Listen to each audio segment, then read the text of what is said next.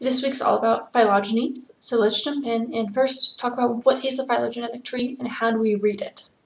So for centuries, biologists have been trying to make sense of the diversity of life, right? We've been trying to order and classify it and figure out how all of life is related and figure out what groups to put organisms into, right? Darwin proposed the mechanism of natural selection, which laid the groundwork for understanding how organisms are related to each other by demonstrating that organisms can change throughout time through this process of natural selection. And we've taken the idea, and now with molecular biology and all we know about DNA and how proteins work, we can take that process of natural selection and see it happening on a molecular level and use that molecular information to demonstrate how organisms are related to each other. So closely related organisms are going to share a lot of the same genes. They're going to share a lot of the same metabolic pathways, structural proteins, and anatomical features. Okay, so like us and bonobos and chimps, we have a lot of very similar structures, very similar metabolic pathways, very similar genes, because we are very, very closely related. And so phylogenetics is the process of trying to construct evolutionary trees for how organisms are related to each other using lots of different type of data, both molecular data like DNA, protein analysis, things like that, as well as anatomical data and shared derived physical characteristics that we can see and measure. So before Darwin and before Linnaeus, right, Aristotle was also classifying life. Linnaeus was the one, remember from last week, that described the process of classifying organisms based on their shared characteristics. So he was using physical characteristics to determine relationships in this hierarchical classification system, right, where we get more and more specific as we move between the levels of taxonomy. So the largest grouping being domain. Not all of the organisms in one domain will be within the same kingdom, right? One kingdom contains many phyla. One phyla contains many classes, and we get more and more exclusionary as we're moving from domain all the way up to species. So this is one way of organizing life, and taxonomy and phylogeny are often very closely related to each other, meaning that organisms that will be close together on a phylogenetic tree will probably also be closely related, meaning they'll be in the same genus, or we can look at them being in the same family, right? So taxonomy is attempting to describe the hierarchical organization of life, and phylogeny shows the evolutionary relationships. Okay, they're oftentimes connected, but not always. We'll talk about an example of that. So when we're looking at a phylogeny, what we're looking at is basically a family tree that shows the evolutionary relationships between organisms. So here we have a family tree of the Felid family, the Mustelid family, and the Canid family. Okay, so Felid being cats, Mustelids being things like otters, badgers, skunks, things like that, and Canids being things like wolves, dogs, coyotes. So all of these organisms are all part of the order Carnivora. Okay, so we can all say that they're all related in that sense. But after Carnivora, we start to see that we see some divergence, right? Cats and felids have their own unique characteristics, mustelids have their own unique characteristics, and canids have their own unique characteristics, right? But what these phylogenies are showing us is how are these organisms related? We know that they're all part of Carnivora, but which ones are more closely related to each other? Which ones share more evolutionary history and therefore share more characteristics, more DNA in common, structures of their proteins, maybe structures of their anatomy as well. So we're really trying to represent visually the evolutionary relationships of organisms and kind of infer some of their evolutionary history.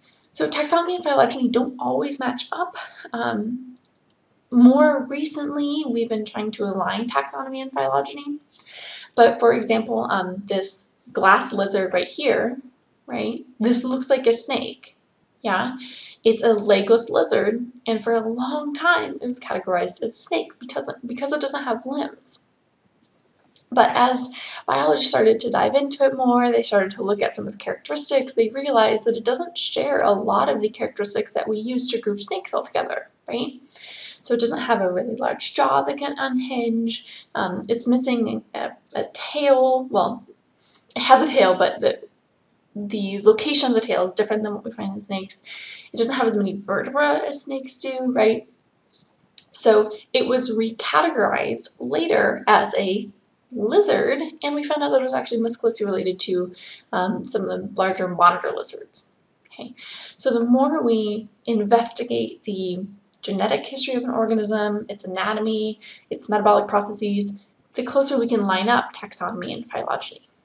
Okay, so this organism used to be down here with this group, but we've decided, nope, it's no longer there. It's up here with class lizards, and so both its taxonomy and its phylogeny changed. So its categorization, what genus and species it was, changed to reflect this new evolutionary relationship. So how do we read one of these trees? Okay, reading a phylogenetic tree is a really important skill as a biologist because phylogenetic trees are everywhere. You'll come across phylogenetic trees pretty much no matter what branch biology you go to.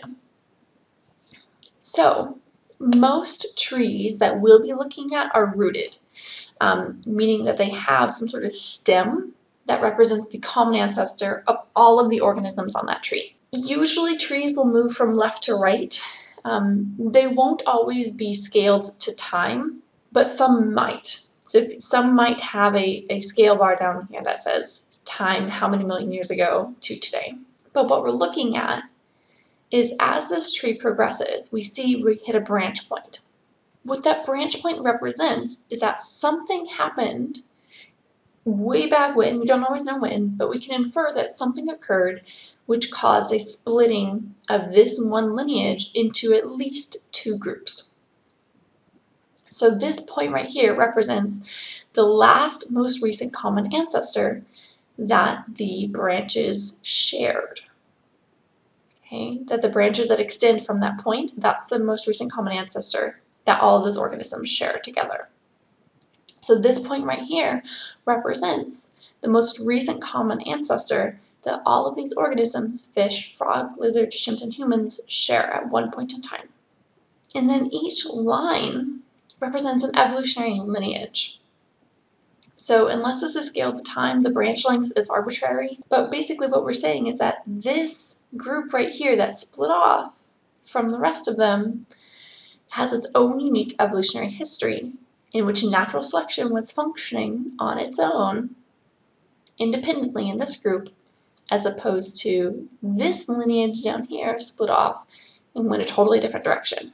So we see another branch point, right? So this point right here represents the common ancestor of only those organisms that stem from that point. Frogs, lizards, chimps, humans. This point right here, this is not the common ancestor that includes fish.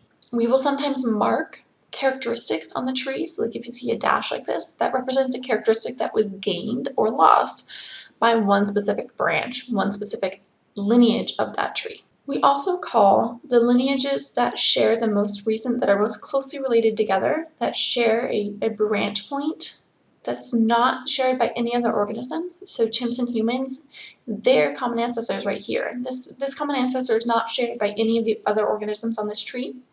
We call these sister taxa. So that represents that typically these sister taxa are very closely related to each other, and that they are each other's most close relatives. So you can see the scale of this tree is kind of weird because also there's definitely more apes around, right? There's other apes besides chimps and humans, but that they're not represented on this tree. Okay, and there's more in reptiles than just lizards, right? So we will often simplify these phylogenies just to show major characteristics, major changes, and major branching patterns by removing lineages and only showing those that we wanted to highlight, but the branching pattern remains the same. Common ancestor of all of these organisms, the base lineage, branched off, common ancestor of the entire tree, and then sister taxa, again, those that share a common ancestor that no other branch on the tree shares. They're going to be most closely related to each other. One thing that's sometimes confusing is how the trees are oriented. Sometimes I like to draw my trees left to right. Sometimes we'll draw them vertically, sometimes we'll draw them diagonally, but they're all showing the same relationship because it's all about the branching pattern. Who branched off first, and then next after that.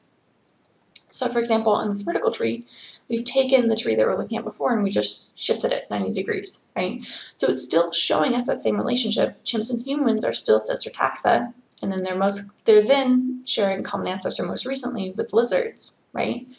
And our fish are what we call our basal taxa, or sometimes it's called the outgroup, the group that shares the least amount of characteristics with the rest of the tree. And sometimes we draw them diagonally like this. Again, we just call these split points right here. Those are just a branch point representing the most recent common ancestor of that group. Okay, so ancestral lineage, split, common ancestor, one group went off to fish, the other lineage continued on and then split again, and then split again, and then split again. So these are showing evolutionary relationships, and it doesn't really matter how they're oriented. What matters is the branching pattern. So one thing that often, I remember when I was learning these, would trip me up would be the order in which the taxa appear on the phylogeny does not infer their relatedness or evolving into one organism into another, right? Evolution is a branching pattern. It's a branching process. And so what matters most is where those nodes occur and which organisms are on that node. So we could spin the tree. We could flip the tree around on any of these nodes, and the relative relationship of these organisms would still be the same. That's what's really important right here, right? So if we flip chimps and humans, and we flip this lineage down here, and we rotate on this node right here, right? So we put fish down here at the bottom, and then we also spun on this node. Lizards are now on the opposite side of frogs, and then humans and chimps are now on the opposite side. What matters is that we're still showing the same exact relationship, even though the order of the branches are different. So we're still showing that humans and chimps are sister taxa, and that these two groups, humans and chimps, share a common ancestor most recently with lizards. And then all of these organisms, lizards, chimps, and humans, share a common ancestor back here with frogs. So it's the same relative relationship, even if we spin on the nodes. One other thing that kind of confused me and often can be confusing as you're learning these phylogenies and how to interpret them is the idea that the relationship is based on the splitting pattern, right? So if I were to ask you, who's more closely related to a frog, lizards or humans? Which one is more closely related to the amphibian, to the frogs? The answer is they're equally related, because humans, chimps, lizards, all of these organisms, their common ancestor of the frogs is back here, right?